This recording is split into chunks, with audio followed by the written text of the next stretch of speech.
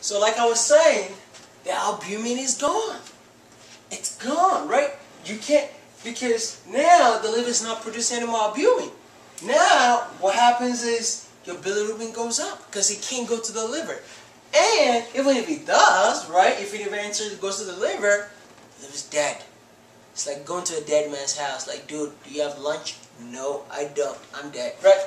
I know. But anyway, another thing, hyperestrogenism. I already talked about that, right? The estrogen is going to be elevated. And these people have, unfortunately, the progression of alcoholic cirrhosis or any kind of cirrhosis is cancer. Sorry. Hepatocellular carcinoma. Terrible disease. It's my kill. 20% chance going from cirrhosis into cancer. That's one of the risks. So, now that I talked about that, they probably won't die of cancer. You know that, right? I hope you're aware of that. Probably not.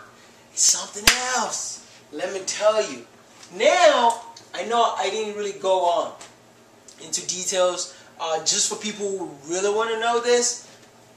How do you know a patient actually has portal hypertension? And then it's just not like, this guy's got obese belly. The belly is just big for nothing. Who cares?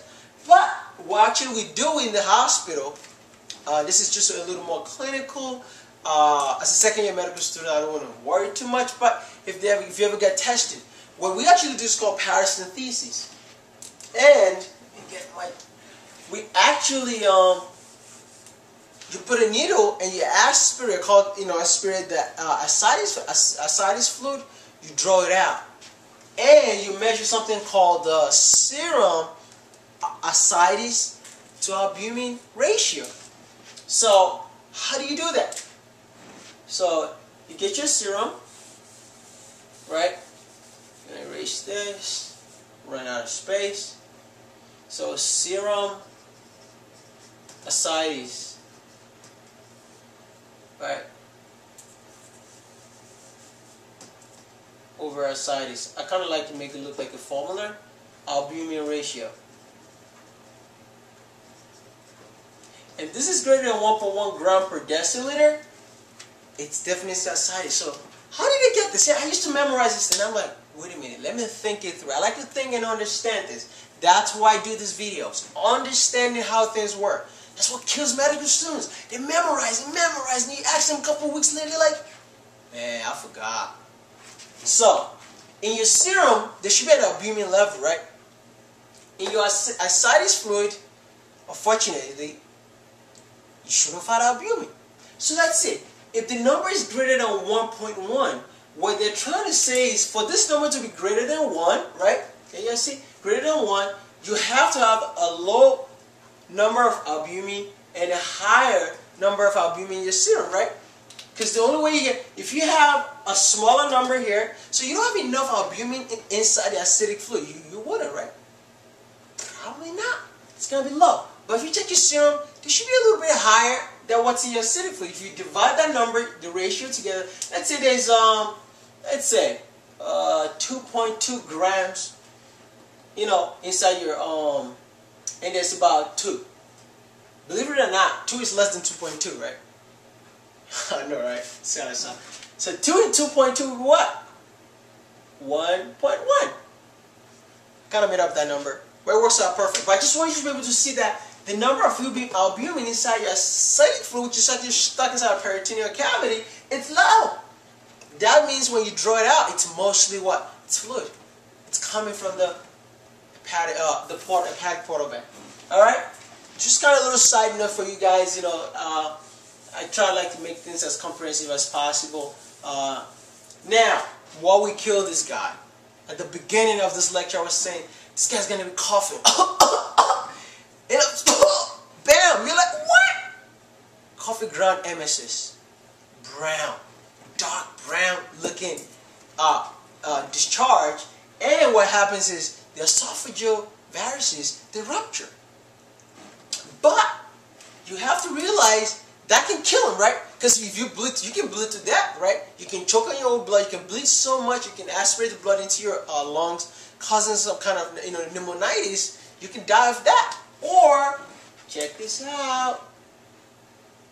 you have the portal vein, right, draining the fluid, and all of a sudden, this fluid is leaked out. It's leaked out in the peritoneal cavity. But remember, there's a lot of things in your belly. There's bowel, right, your small intestine. If bacteria gets in here, all of a sudden it infects this peritoneal fluid, you're done. You're going to sepsis, baby. Now, we call that spontaneous bacterial peritonitis, because it's very spontaneous. Bacterial peritonitis, SBP. This is what's going to kill the patients, guys. I know it's a sad ending. I should have made the story happily ever after, but I will try to. Right?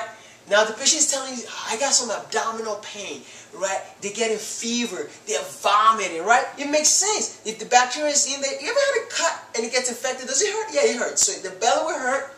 You're going to get fever, then you start throwing up. Right? And how do you know? You take their belly, you push on it. It hurts when you push, but when you let go, they're like, oh my God, stop, doc. That's called rebound tenderness. That's a surgical emergency. You rush them to the emergency room immediately because they're going to die of sepsis, right?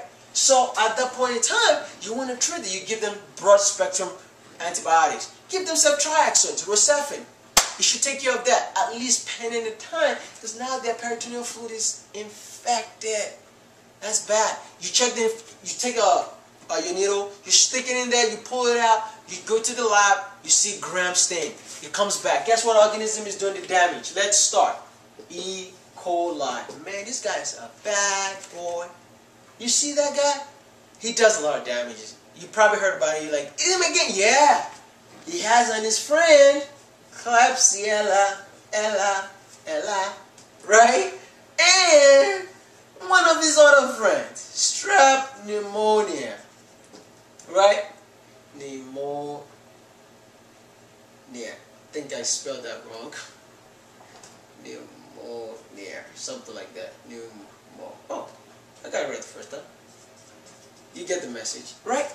These guys, you probably heard about them before. These nasty bugs, right? They cause UTIs, E. coli, cholangitis. E. coli is not. You know what? You know where E. coli is originally from?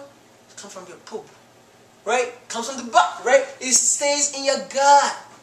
But unfortunately, it's the way it is. If you're able to like sneak out, bam, you got an infection. This is what the patient going to septic. They go to, all of a sudden they get systemic vasodilatation. You know why? Because now neutrophils are crawling like, come on, we gotta go get him, we gotta go get him. They get there, the neutrophils are in the process trying to kill this guy, right? Phagocytose the bacteria, bam, release the endotoxin. Endotoxin reaction, what's gonna happen? It's a systemic inflammatory response.